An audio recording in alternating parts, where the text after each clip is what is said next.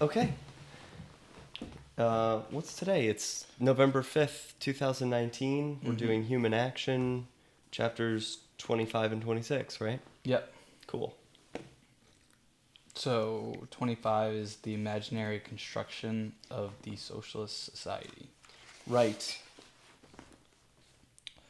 So section 1, the historical origin of the socialist idea.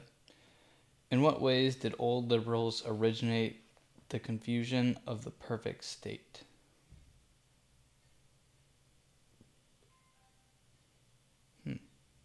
Not quite sure. Can you repeat that? In what way did old liberals originate the confusion of the perfect state? They imagined that the state was this benevolent king that had all of the same opinions as they did. And so it was going to do all the great things that it supported. Right. Why does... Stop the music over here.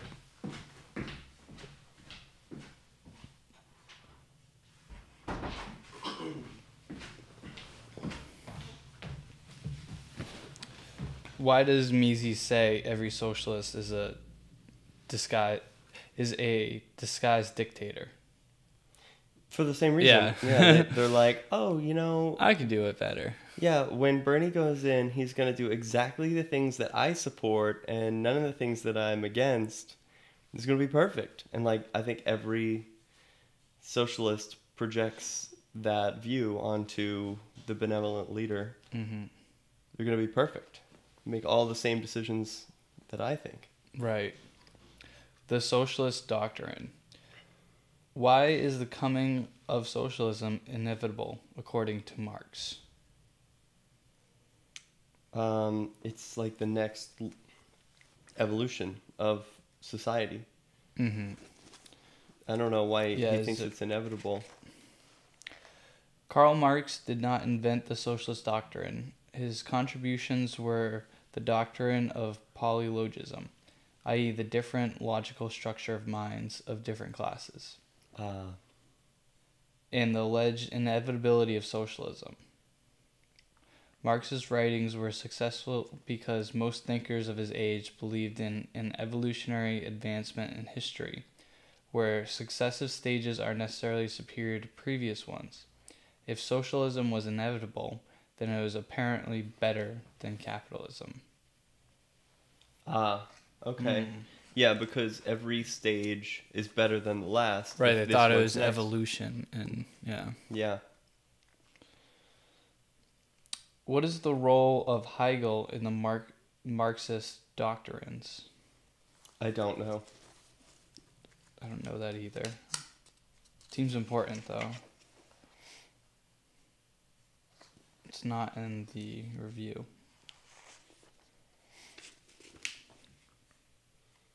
Which section is it under? Section 2.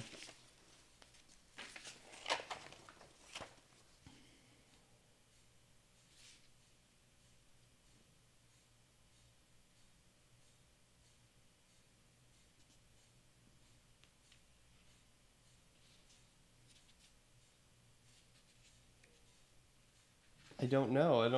I just skimmed it. I don't see his name appear. I don't even remember reading about that.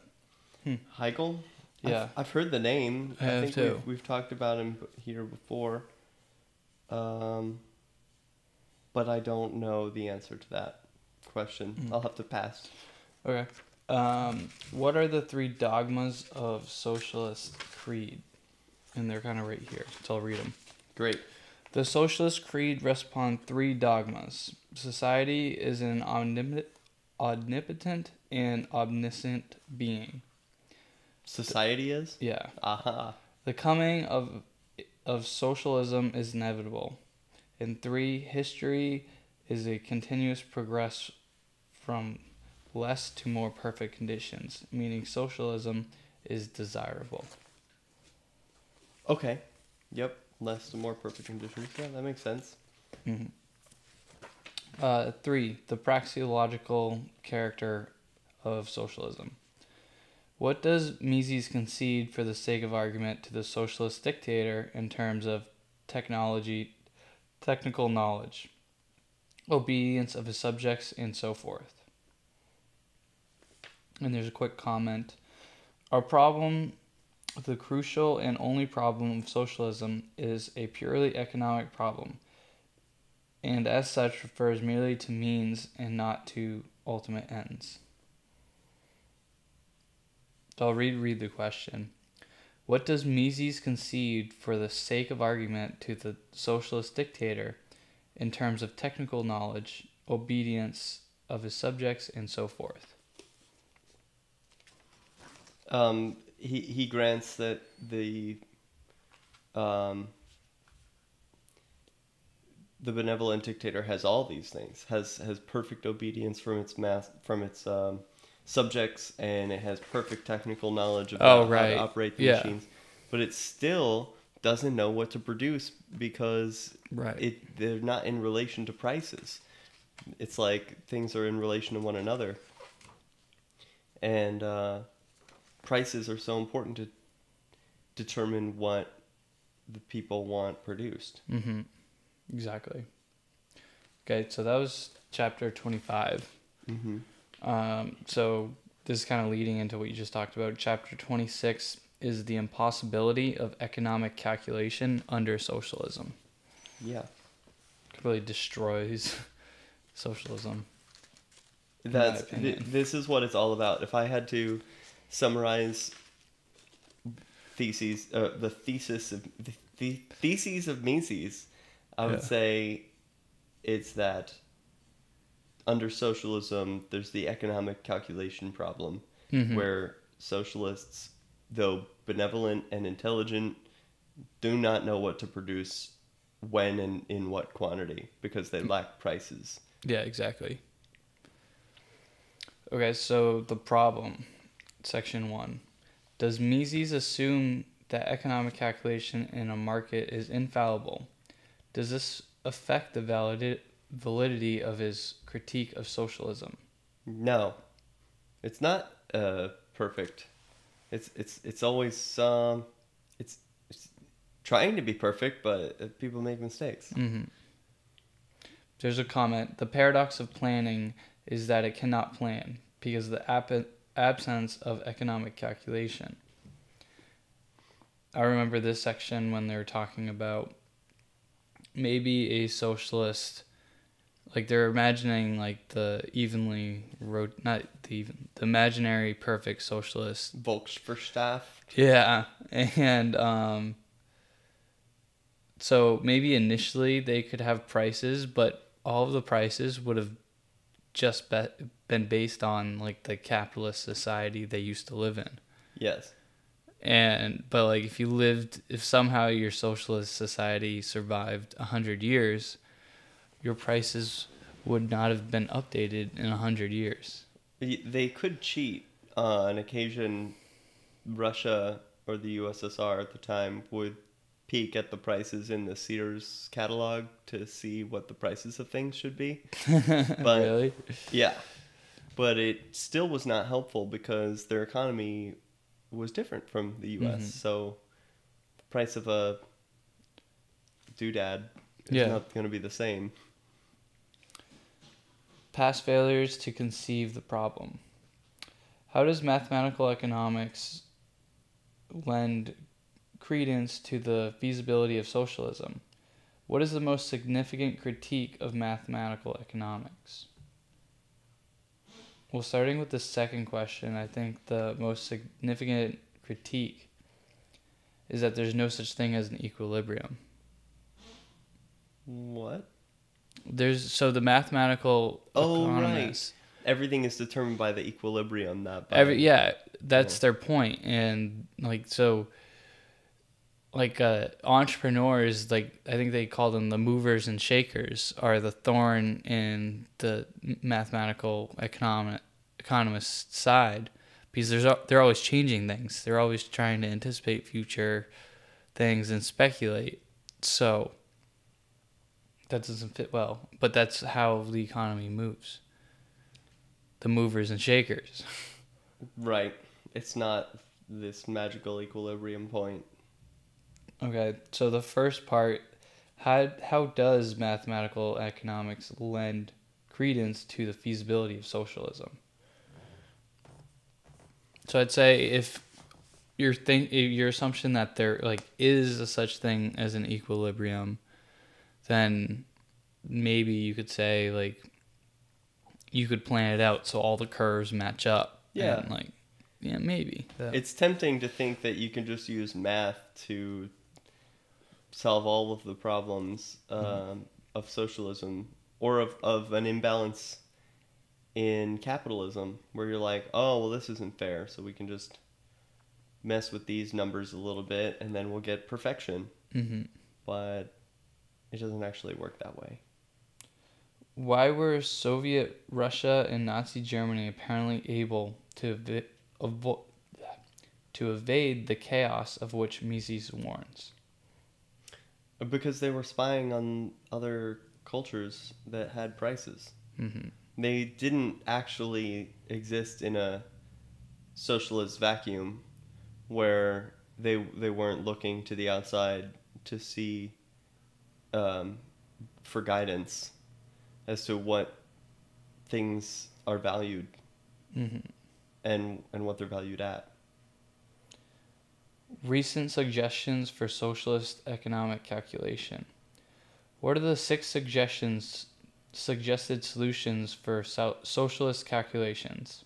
Give a short overview. I have this. I don't know if I can give a short overview. I can just read them. They were listed.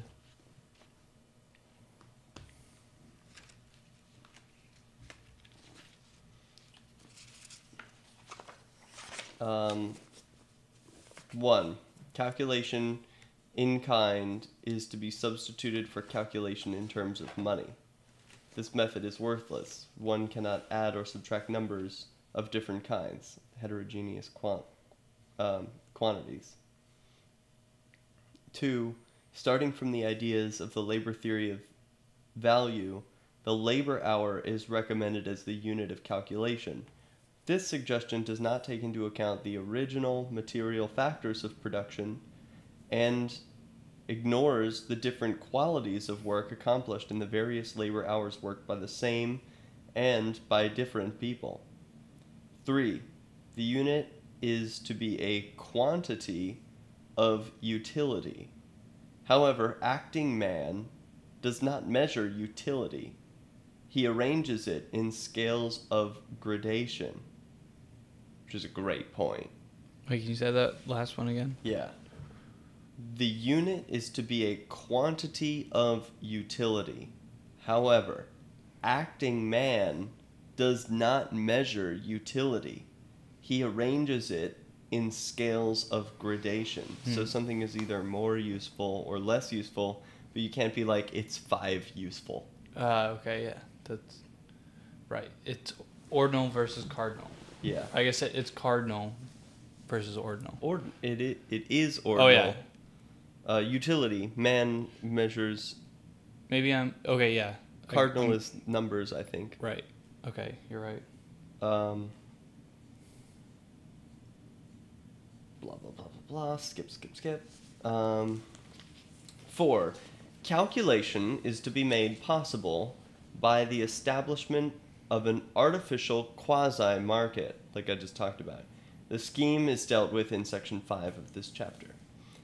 5, calculation is to be made with the aid of the differential equations of mathematical catalactics. And 6, calculation is to be made superfluous by resorting to the method of trial and error. No. And Mises takes each of these apart. Yeah. Okay. So the next section is trial and error. How does the example of searching for a missing wallet relate to the problem with trial and error as a solution to socialist economy? So I didn't think this was even a great example of trial and error, but from my understanding, like, if you're looking for a wallet, like, you're gonna look in a ton of places, and then when you finally find it, you know that you found the wallet. and I guess you get your money back, you make profit, like you learn. And a socialist economy, there's no profit, there's no economic calculation, so an entrepreneur doesn't really know, like, if their trial was successful. That's a good point. I hadn't considered that. I thought the point that he was making was more like, and I agree with you, it was a bad example, the wallet thing, because I don't think of finding a wallet as a trial and error. I have a methodology to discovering where I left things. Yeah. But putting that aside for a moment, I think Mises is saying entrepreneurship is not trial and error. It is a methodology, and there is a method where you look at what things are profitable and then do those things. Not like, oh, I'll just do a bunch of stuff and then something will be profitable. Yeah.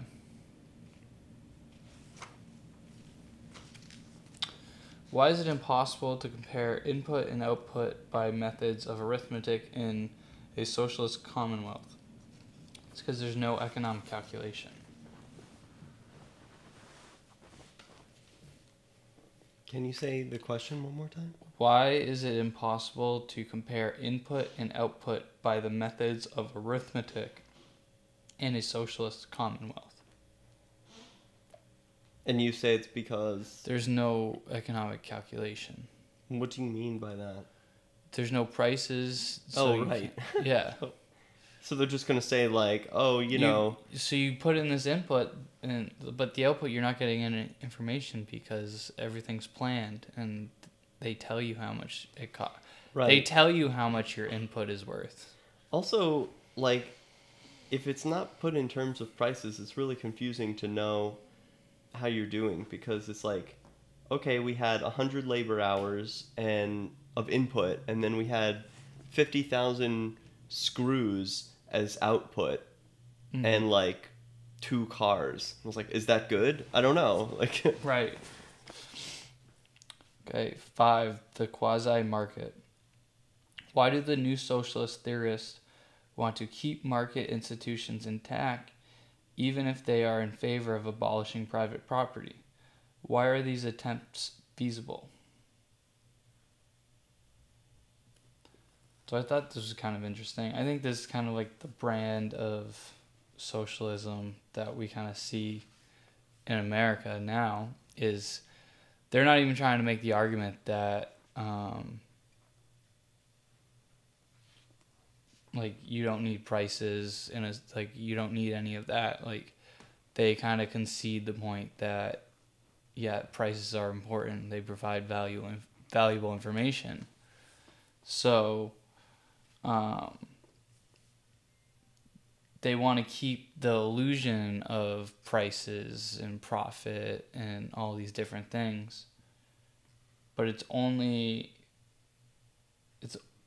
feasible if it's existed before, and like they can keep up the charade, I guess. What do you think? I'll reread the question. Yeah, what was the question? Why do the new socialist theorists want to keep market institutions intact, even if they are in favor of abolishing private property? Why aren't these attempts feasible? I think it's because they see obvious value in the things that capitalism produces, and they're like, well, we can't get rid of iPhones or Amazon. We can just make it more fair by taking money from some of them and then giving it to others, or determining that prices should be no more than this or that, or, you know, we're just going to tweak it a little bit. And that interference destroys the market. It makes it not a market. He calls it a quasi-market, and it says, why is this not tenable? And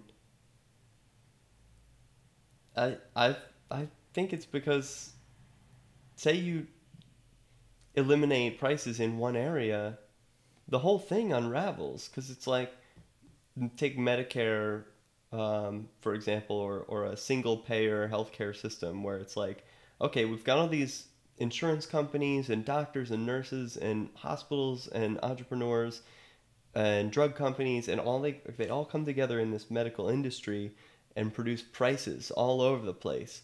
But then you've got one single payer that pays it all, and there's no downward pressure on the prices.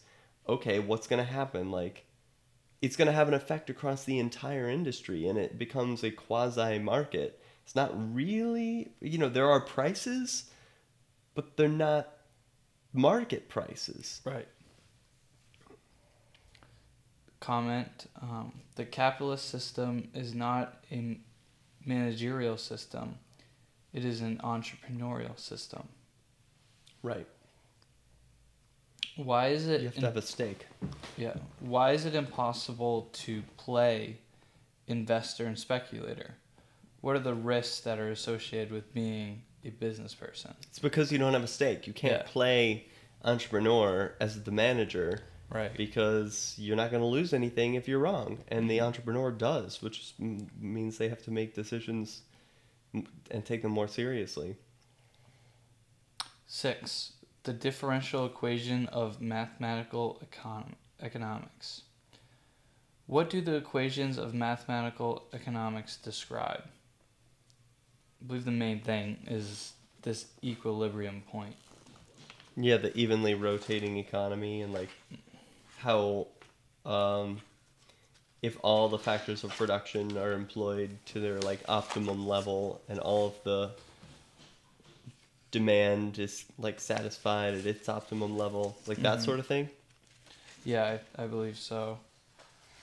I'm going to read this section. Some socialist theorists have suggested that the central planner rely on the tools of mathematical economics to guide his valuation of the means of production. But this too is a vain proposal. The differential equations of mathematical economics describe a long-run stationary equilibrium state. So the equations do not shed light on how the planner should take the present world as it is, complete with misallocated capital goods and workers trained in superfluous fields according to the planner's value scale, and move forward toward the desired end state, all the while maintaining as satisfactory a condition as possible during the transition phase. So I think to sum that up, it's really, they don't even take into account future conditions and how to get there in this planned economy. No one's really thinking about the future. They're just thinking about planning right now. Yeah, And that is really weird. they assume that the world's not going to change and nothing's... It's crazy to believe in any of this stuff, but there's a lot of people that do. Yes.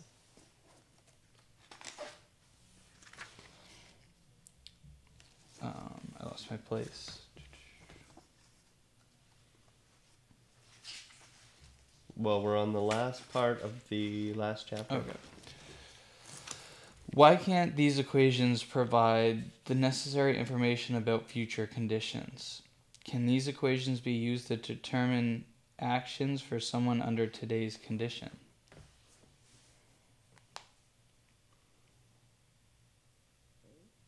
So these equations have nothing to do with speculation and anticipation for the future. It's all about what's the demand now, what's the supply, and how do these curves match up. It's not time. Remember, time was a huge part of this book, and time isn't isn't in these equations for them. But couldn't you see in these equations whether or not something is undervalued and take that as an opportunity or some sort of signal? Or do these equations presuppose that whatever the current equilibrium point is yeah, ideal? But it's undervalued at this point in time. So if you could instantaneously but that doesn't mean that maybe as time goes on the value will come down to what it is. I don't know. I think time's a huge thing. They just completely ignored time in these equations.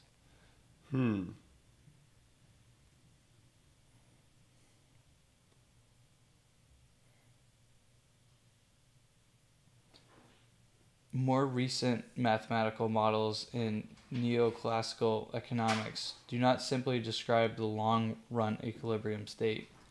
They also can characterize the equilibrium transition path to such a steady state. Does this development vitiate Mises' critique of the mathematical approach? I'll let you read that yourself because it's a long question. It was the last question on that page. The one you just read. Yeah. I felt like I was reading a paragraph. More recent mathematical models in neoclassical economics do not simply describe the long-run equilibrium state. They can also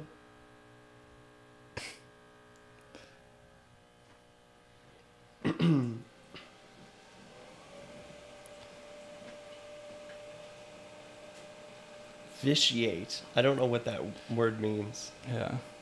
Does this development vitiate Mises' critique of the mathematical approach? I would say vitiate, given the context clues. Pardon the interruption by the coffee machine. It probably means, does it destroy? Or does it counteract? Does it suggest the opposite of Mises' critique? Can you get the question again? Yeah. To think.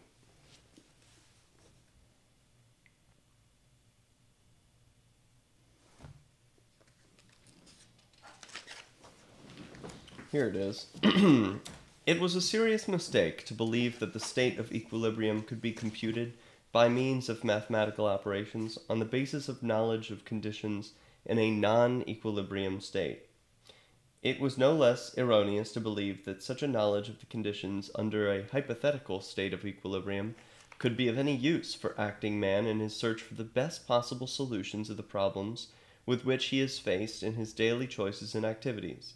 There is therefore no need to stress the point that the fabulous number of equations which one would have to solve each day anew for a practical utilization of the method would make the whole idea absurd, even if it were really a reasonable substitute for the market's economic calculation. That's a good point. Mm-hmm. So, even if these equilibrium state calculations were useful in determining man's actions, the sheer number of calculations one would need to compute to make intelligent decisions is absurd, and it's no substitute for the market's economic calculation of just using prices. Right. And having different actors. There's so much that a price tells you about, like, oh, this loaf of bread, why is it not $100? Like, it's able to be produced and delivered and produce a profit for the person who's selling it to you. And everyone along the way, even to the farmer, for $2. And, like, that's a lot of information. It's insane that these points have to be argued in the first place, that, I don't know, that people buy into this socialism thing. I'd like to watch someone's journey into studying socialism and, like, what they're thinking at each step. Because I don't understand it. I just can't wrap my head around it.